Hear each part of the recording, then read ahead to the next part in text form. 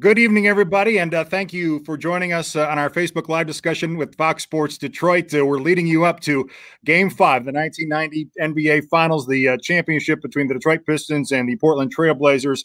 The victory that, of course, capped off back-to-back NBA championships for the Detroit Pistons. Joining us today to discuss that and other things, Isiah Thomas, the MVP of the 1990 MVP of the NBA Finals, Hall of Famer, the great James Buddha Edwards, knows a thing or two about winning championships. And, of course, Mike Abdenour, the longtime trainer of the Pistons and now their director of operations. And we think George Blaha is going to join us here in just a couple of minutes as well. So we'll welcome him into the discussion as soon as he becomes available. Gentlemen, obviously, we're here to look back and celebrate and talk about the back-to-back championship, the 1990 NBA Finals. But, of course, the topic of the day, and Isiah, you're well aware because you've been on television all day talking about it, is what transpired last night in the Last Dance. I know we anticipated it being the story told in a certain direction, and it certainly was. Your reaction to it and your thoughts on 30 years later that this is all still fresh as it might have been back in 1991. Yeah, it's interesting, for me, and it's been interesting all day, just hearing the Bulls' perspective of how they felt. And then, us sharing how we felt during that period of time.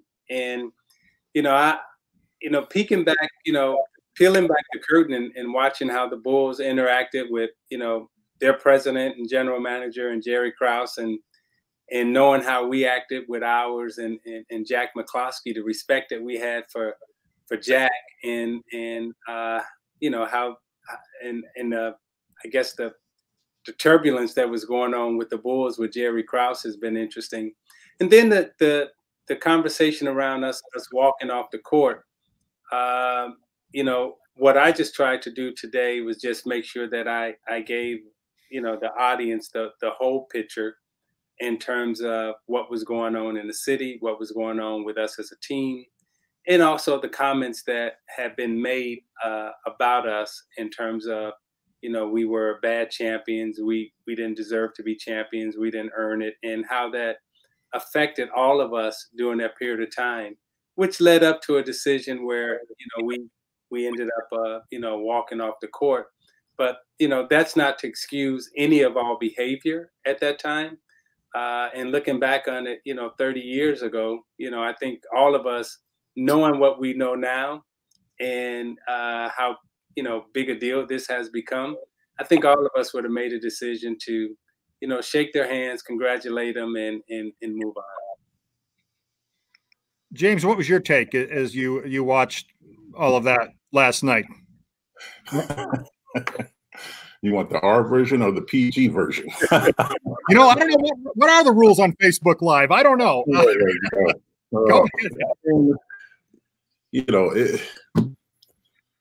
They didn't do Detroit good in that segment, and it was kind of disappointing. I kind of figured it was going to happen.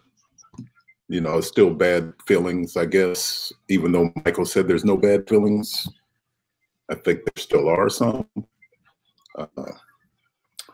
It's just this thing where everybody's has moved on. It's 30 years ago, and at that time we were at two different places. I mean, they were talking bad about us the last couple of games in that final series, and they were just saying we were thugs, we're this, we're that. They didn't give us any respect at all, so we didn't give them any respect either. But they don't get to where they get to without the lessons learned from you guys. And Isiah, you've always been good to give credit to the Celtics and the Lakers and what you learned in those battles going head to head with them. And they reluctantly, I guess, will give you some credit for whatever they learned about being tough and being champions. But why do you think that hasn't, the same respect hasn't been shown on their end the way you have reciprocated towards the Celtics and the Lakers and what you learned in those battles? I can only speak for us as a Detroit Piston team, and Mike and Buddha are here, and and they sometimes let me speak for the team. And when I speak for us, I say we are grateful and thankful for the lessons that we learned by playing against the Celtics, by competing against the Lakers. And, while we had some tough lessons to learn, at the same time, the Celtics and the Lakers, without them, we don't become the type of basketball team that we became.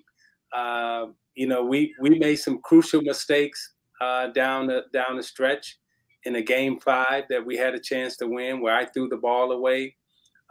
We made some mistakes along the way in losing a game to the Lakers. So you learn from all those things and you get better. And we've always have been, grateful to the lessons that we've learned. And we've also have been very complimentary to the teachers that we learned from in terms of the Lakers and Celtics.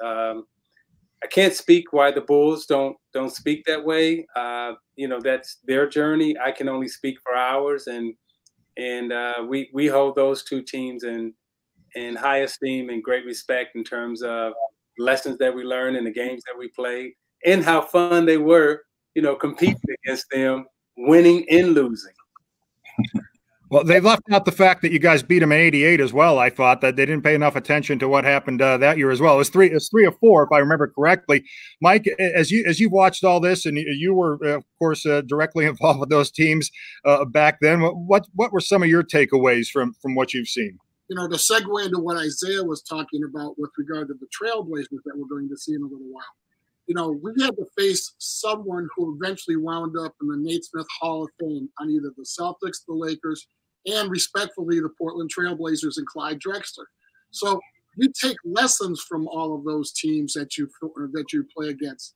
They force you to work cerebrally, and if you don't think the game and have great basketball IQ, I don't care how talented you are, talent doesn't necessarily win an NBA championship. And to our credit, to Isiah, to Buddha, to everybody on our 2 championship teams that went back-to-back, we had a very, very smart, high IQ group. And I heard something the other day that outside of the Lakers and the Celtics, there's only one other team that in that particular area that went back-to-back, and that was the Detroit Pistons. Golden State goes back-to-back, Cleveland goes back-to-back, Houston eventually did it at some point in time. But at that point, there was only 2 other teams that went back-to-back, and we became the 3rd team to do that. That's an accomplishment to these guys who, carried the mantle for the city that entire time. Isiah, do you feel, and James, do you guys feel looking back at it that probably it could have been a 3-peat, it could have been a 4-peat leading up to the '89 championships and '90? Were there a couple left on the table? We think so, and I definitely think so. I think '88 definitely could have been a championship. I don't know if we were mature enough to win in '87 had we gone to the finals after beating Boston. I don't know if we were mature enough to beat the Lakers in '87. However, in '88, '89, and '90, we definitely were, in my opinion, the best team playing in basketball. And I firmly believe this in '91. If I don't have, what I call career-ending wrist surgery right now, and Mike is here and he can tell you how bad my wrist was. And I can remember sitting there and Dr. Kirk Watson telling me that, I'll never play basketball again with this wrist. And I can't tell you how devastating of a blow that was to me emotionally. And, Buddha, you probably never even heard this because we never talked about it. But,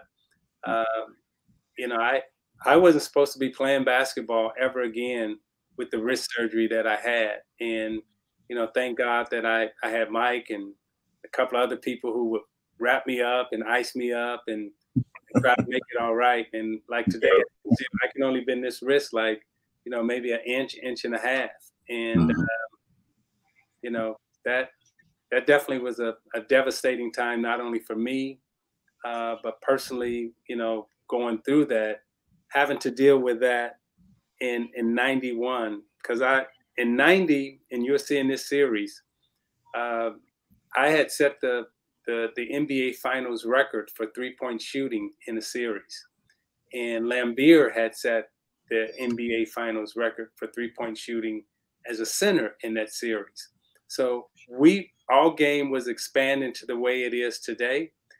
We had the inside play with Buddha and Aguirre, and had we stayed healthy, and had I, stayed healthy, it would have been interesting to see what would have happened in '91 if I was fully healthy. And the thing about the injury that Isiah had, career-threatening and career-ending is an understatement. The fact that he made the push to come back and play, that's a testament to who this man is. I mean, we can tell story upon story about injury after injury, but when your focus is on trying to win, you kind of push everything to the side in order to make sure that winning is the most paramount thing that you're trying to achieve. James, you, of course, went on to win a championship with Chicago a few years later. What was that experience like? Was there a lot of talk about the Pistons in the locker room back then? Not too much. Michael was just bragging. He said, "I'm the only one that can block that fadeaway because I come to sneak and get it from behind." Right. Stuff like that. No, he didn't really dwell on the Pistons at all too much. No, he was just trying to win another championship. And he was an okay guy. He was a great guy. I mean, he could have been an asshole to me. He wasn't. He was cool. As soon as I got on the team, he was cool. And for all the punishment we gave him, it takes a lot for that. Well, clearly he hasn't forgotten. Is there any satisfaction in knowing that 30 years later, you guys still own some real estate in their heads? I know. It's all in the past, but it's good to know that they're still thinking about it. Yeah, thinking about it every day. I was just gonna say, it's for me, it's really interesting and refreshing to be able to not only relive these moments, but also to get the perspective of John Sally and Buddha, who were actually on those Chicago teams and won championships with them, and to hear them talk about how we hated each other, we didn't like each other, but we'll take 3 of y'all teammates. Y'all can come over here and we can win. It's like I said, I think it's great entertainment. I think it's good theater, and it's been good. Yeah, everybody's watching it.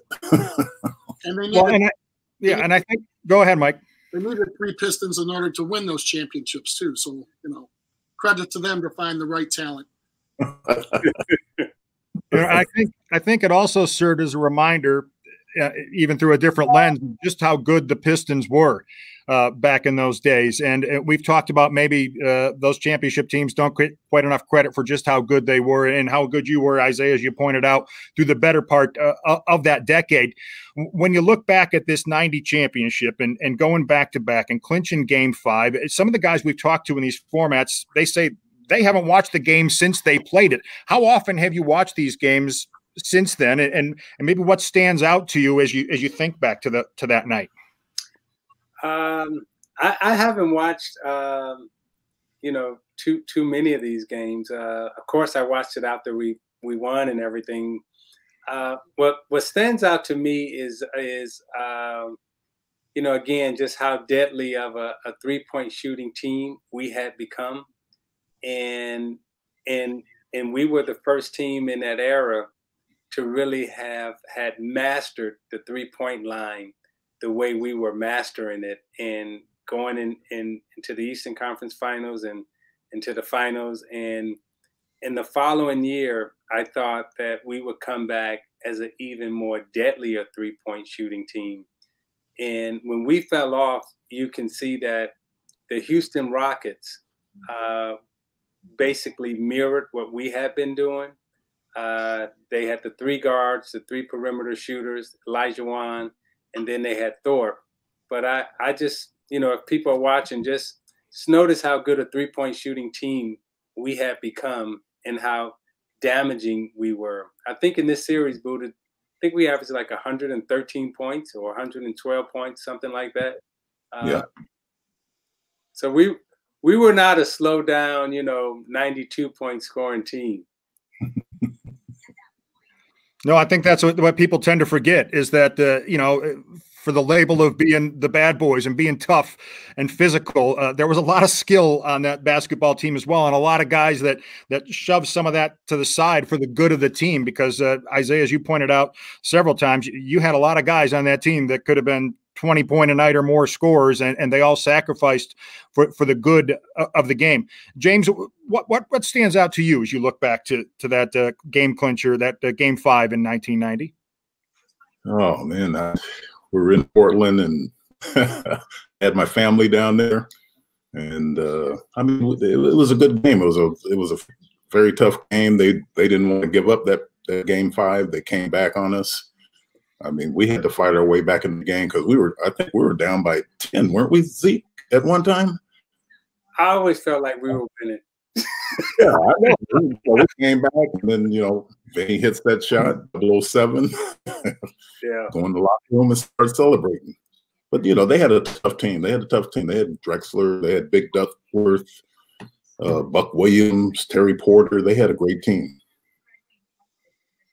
Mike, when you look back to that night, is there something that stands out to you? Yeah, I think in the whole series, though, Mick, I mean, the tragedy of our 90 season is that Ricky wasn't with us. We lost him to expansion right after the 89 season ended. But we picked up a guy in David Greenwood who made an incredible contribution during the finals. And his contribution, along with Gerald Henderson, that just kind of solidified what we had. These two guys were professionals. They fit right in. It was wonderful the way they played. And at the end of the night, I mean, we're down 7 or 8 with 2 minutes left. And, Vinny goes on a roll. And next thing you know, here we are. Do you remember where you were? That's one of those shots with 007 left on the clock where time kind of stood still. And it's one of those things, if you're a Pistons fan or maybe even on the floor that night, you remember where you were and what vantage point you had of it. Do you guys have a recall of that particular shot and that moment? Sitting on the bench watching it. I made the pass, and I had a perfect view of it. I was counting down the game clock. And the angle I had as I squatted down in front of the bench, I didn't think there was going to be any time left on the clock because Vinny's shot had such an arc on it. I was not disappointed, but I was shocked to see that there was 007 left on it. And I said, okay, that's appropriate enough. Yeah, that's right. That's right. Yeah, they still had a shot, right? At the end, they still had a chance. Yeah, Danny Young had a shot. They thought it was, they thought it was good, but it was still in his hands once the clock ran out. So it was all over at that point. I think at the time, you guys were probably since 1954, the Minneapolis Lakers or something, nobody had won all 3 games on the road in that 2-3-2 format that existed at the time. And that came in a place in Portland where you guys hadn't won in forever. How were you able to kind of find your game and that success there in a place that had really kind of given you fits over the years? I would say, again, during that period of time, there wasn't a more dominant basketball team playing than we were, offensively and defensively. And we felt that we can win the game in a variety of ways. If we needed to score more, we could score. And if we needed to shut you down and defend, we could shut you down and defend. So we never felt like we were out of any game. And if we had a 5-point lead to the other team, we wanted to feel like it was a 15-point lead. I think the thing, too, in Buddha growing up in the Pacific Northwest, he'll attest to this. Isiah and I have been through some incredibly dreary, lonely, long days in Portland where the sun even come out. So on the day we landed in Portland, flying from Detroit, it was blue sky, the sun was out, and it was absolutely spectacular. And to me, psychologically, it's like, okay, this isn't dreary gray Portland right now. Yeah, you get one of those rare days out there in the Pacific Northwest that it changes the entire mood. There's no question about that. Yeah. We are, of course, leading you up to Game 5, the 1990 NBA Finals between the Detroit Pistons and Portland Trail Blazers. The night the Detroit Pistons clinched back-to-back NBA titles. That's coming up on Fox Sports Detroit here. Pleased to be joined by the great Isiah Thomas, the great James Edwards, and the equally great Mike Abdenour as we kind of look back to 1990. And we've spent a little time talking about the last dance and the portrayal of the Detroit Pistons, if you happen to watch those episodes, and it seemed like everybody did last night. Is there a takeaway for people who may have been given their first experience to those 89, 90 champions that you think people should be left with a kind of a lasting impression of what your team was and what you were all about? You know, I'm going to defer to Mike Abdenour and let him answer this question. And the reason why I'm going to let him answer it is because from a historical standpoint, you know, he's been with the Pistons forever, and he saw the ups, he saw the downs, and you know, being a trainer and being in a training room, having to, you know, attend to everyone and hear everybody's good and bad. I mean, the knowledge the historical knowledge that he would have about that season and about us as people and the games and everything else, Mike would probably be the best to really answer this question and put it in the proper framework. I think you have to take what Isiah just said and understand the steps that were taking place at the time. Whether it was the Game 5 overtime game against the Knicks where Isiah scores 16 points in 90 seconds, where it's... Hey, this is the anniversary of that game, by the way. Today. Okay. Yeah. Happy anniversary to that. Whether it's taking those steps against Boston, in which Danny Ainge's nickname is Vinny the Microwave, whether it's taking those steps where, you know, you pick up Buddha towards the end of the season and he becomes a contributor right away. You have to understand that we had this taste that we had to satisfy. And there was only one way to satisfy it. And that was going through the rigors of the gauntlet of the crucible to be where we were to win a championship. And then coming so close as we did in '88, I credit those guys to have as much guts as it took in that summer to reunite themselves and dedicate themselves to try to do it one more time. And then to come back 12 weeks from the time you finish the season to come back to training camp for the '90 season, that just takes tremendous dedication and talent. And like I said before, just unbelievable intelligence. And comparing the 89 and 90 teams, the way we won it then, to the 04 and 05 teams that went to the finals, won it in 04 and 05, the 04-05 group didn't have those challenges. They struck lightning in a bottle and bang, next thing you know, we're holding up the trophy again. So it can happen in two different ways. But frankly, the way I like the way we as a team in the 88, 89, 90 seasons progressed into the finals, that just is very, very satisfying to me personally, and I'm sure to the rest of the group as well. Mike, James talked about, Mike talked about when you joined the Pistons, and they were always famous for welcoming guys in a certain way, kind of explaining the Piston way to them. What was your indoctrination like when you joined the franchise? Let's see. One time, I forget what game it was, but I let somebody go in for a layup. Isiah grabbed me like this and don't let anybody get to the hole at all. So at that point, I knew what was going on, so I fit in just perfectly.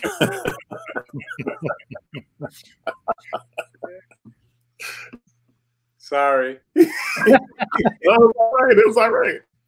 I had to learn the Detroit way. I didn't know the Detroit way. And that was the initial lesson. Well, Isiah, you used to take guys out to dinner and things like that, wouldn't you? And just kind of sit down with them and say, "Hey, this is what we're all about." No, sure. You know, it's funny. My son asked me the other night. He goes, Dad, after you guys, won the Eastern Conference Finals, what did y'all do after the game? I said, well, I went home. We had this reputation of being the bad boys, but most of us always just, after the game, we went home and you got ready for the next game. So, in terms of taking Buddha out to dinner, no, we would have conversation. Our dinner time was really in the locker room, like after practice. Really, practice would be from 11 to 12:30 or 1. We wouldn't leave until like 4 or 5 o'clock because we would be sitting around talking and just having a good time with each other. So that's where a lot of the conversation was taking place at, in the locker room, not necessarily, going out to dinner and socializing. Yeah. George Blaha has joined us. George, welcome as we look back to that Game 5 clincher in 1990 against the NBA Finals.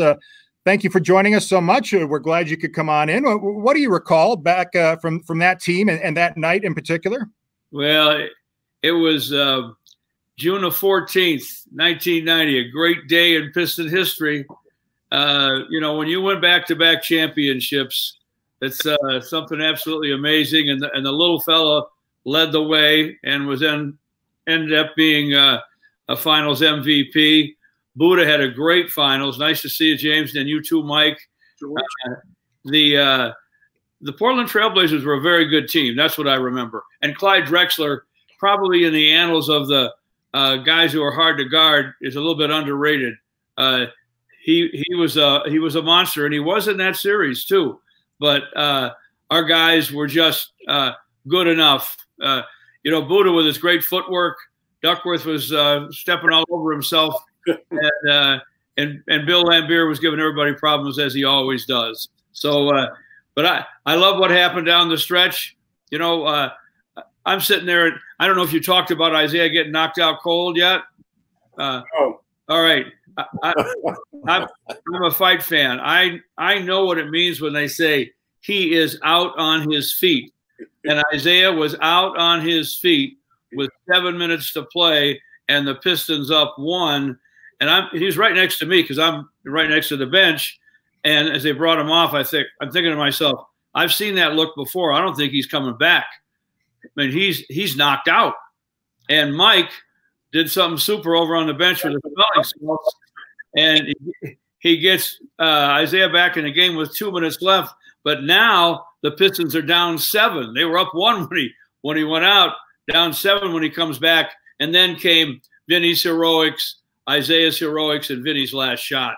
But that showed me something, my man. You were the captain and then some when you were frankly knocked out. And I didn't expect you to come back. I should have known better. You know that, Junior? I should have known better. But we had the best trainer in the business in Mike. It's like, whenever you go to the bench, if something's wrong, Mike had something for you. Even if it was just some words of wisdom, he had something to get you back going. And they got me back going, and I was able to come back in. But I remember I think I ran into Cliff Robinson. It was Cliff, and that's all I remember. My nose was bleeding, and I was gone. I was gone. No. Good for you, Mike, and great for you, Junior. Thank God we didn't have concussion protocol back in the day. Oh man, they were over there saying, "No, you can't put him back in the game. You can't put him back in the game." I would have been out once a week.